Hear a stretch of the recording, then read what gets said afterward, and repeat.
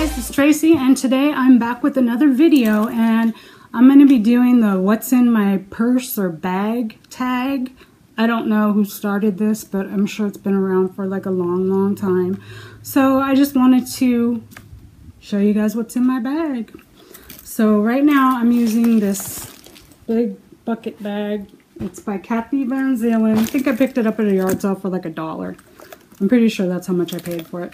So I have my little antibacterial thing that I keep hanging on my purse because I get like kind of weird with stuff because I had pneumonia like 2 years ago and I was really sick. So I try to like get it on my hands as soon as I can, and I'm like paranoid that someone's gonna get me sick. And then I keep my keys clipped on here with the carabiner, I think they call it. It's like a pink camo. I got it at Home Depot for like $1. And then the outside pocket right here, I keep my phone. That's the only thing in there. And I don't keep anything in the two side pockets. Then, whoops. Nothing in there. Little pocket on the front. I have a pair of headphones that I never use. And in the other pocket, I have some Band-Aids.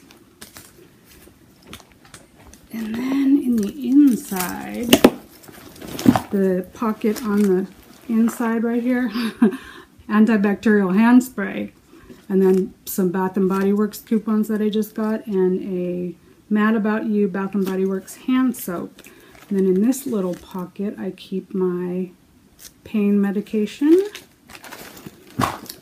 And then we have a zipper on the inside here, and I keep these antibacterial hand wipes and some of these things if I need them for that time of the month.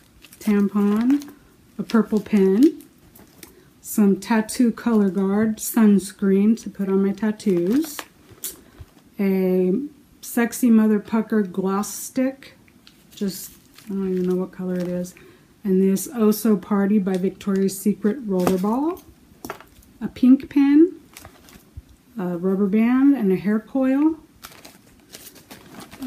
some nail files, and a pure lip gloss, another lip gloss or lip balm I guess it is, and then this Simply Belle. It's like a little sample. I don't even know who makes it. And then I have a little mirror that's got like magnified on one and regular on the other. And then I also keep a pair of tweezers, and I keep this little marble that my husband made me.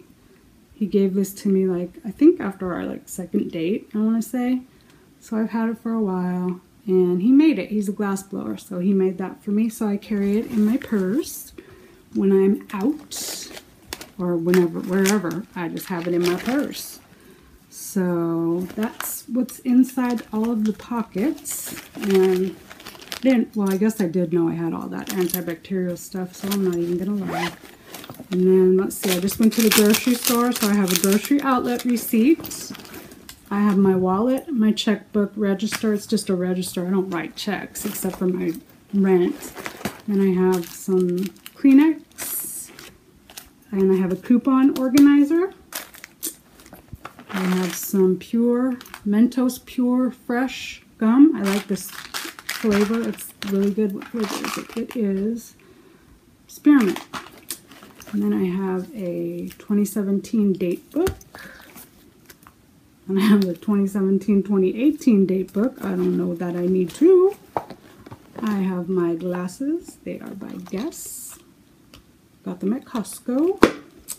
And then I have just this little plain paper that I put like stuff that I want to buy on the list.